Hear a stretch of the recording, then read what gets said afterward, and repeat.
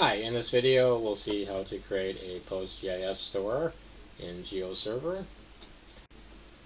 Okay, so on the left menu under Data, go to Stores, Add New Store, and select PostGIS for the vector data source. Now we have to select the workspace that we want to enable the store for. I'm going to select Workspace Demo and give our data source a name and a description. I'm calling it my data source, and the description is the same.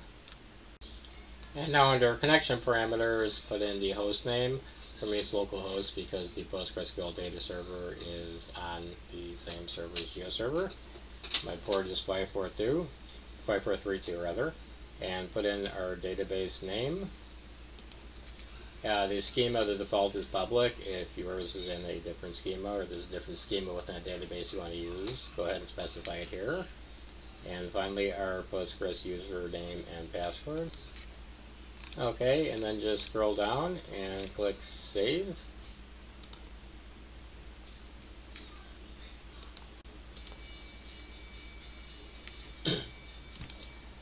Okay, and we see that on save, it automatically takes us to the new layer page. We can actually go ahead and just publish the layer now from the store that we created. If for some reason we do not publish it at this point, we can always go back to, on the left menu, Layers, Add New Layer, and then Add New Layer from, select the workspace and data source we created. And here again, we'll see the available layers that we can publish from this PostGIS data source. Let's go ahead and click Publish. Okay, and scroll down. And under Native Bounding Box, let's select Compute from Data.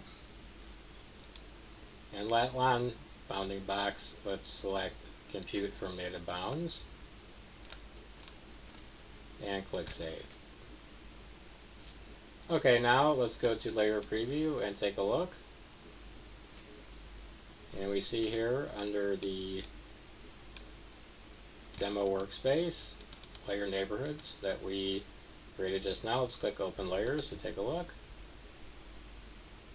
And our layer has been published.